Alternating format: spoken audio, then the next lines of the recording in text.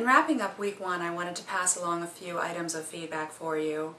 Generally, I think we had a very good first week. I really appreciate those who were able to get out into the discussion boards before Wednesday or Thursday.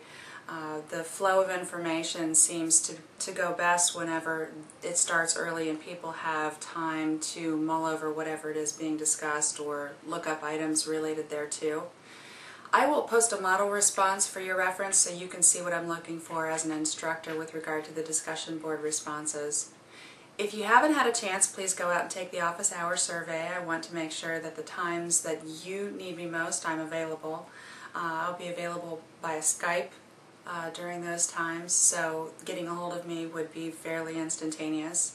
In the meanwhile, of course, you can use the other routes of contact that I've mentioned in the syllabus and elsewhere on the Blackboard site. If you haven't done so as well, you need to test your video and your microphone and make sure that they function well together with your software and your hardware. Make sure everything is up to date, including Java. That's usually something that stands in the way of most synchronous communications, so make sure that's all squared away, updated, Windows updates, virus updates, all those things. In week two, I'm going to ask that you go out and download Skype. Instructions are on the Blackboard. It is a free download, and Skype is one of a number of synchronous interaction tools that we're going to be using. There are a couple of others. The thing about the tools that we're using is they are fairly intuitive, and once you learn one system, it's very easy to take that information and transfer it to another system so that you have something to build upon and it's not like you're learning from scratch. Again, you'll need to test your equipment once you've downloaded Skype. Skype your family, Skype your friends, just get used to using it, and the more comfortable you are, the easier it will be. Also make sure that you're looking at the checklist for synchronous interactions and that you've taken the time to front load that 15 to 30 minutes that you'll need every time you have a synchronous interaction to ensure that your equipment is right and functioning well.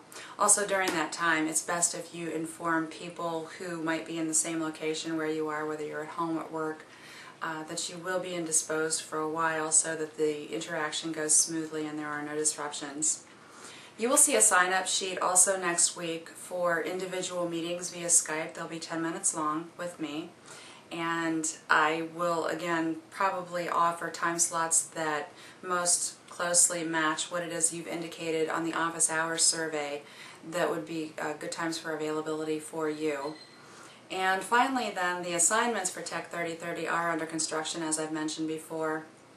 What I'm trying to do is to make sure that the assignments match the course goals, which match the program goals, and that everything is aligned in terms of the curricula and the goals that we have identified as contemporary goals for the program, that is being in response to what industry and academia are looking for people in your field.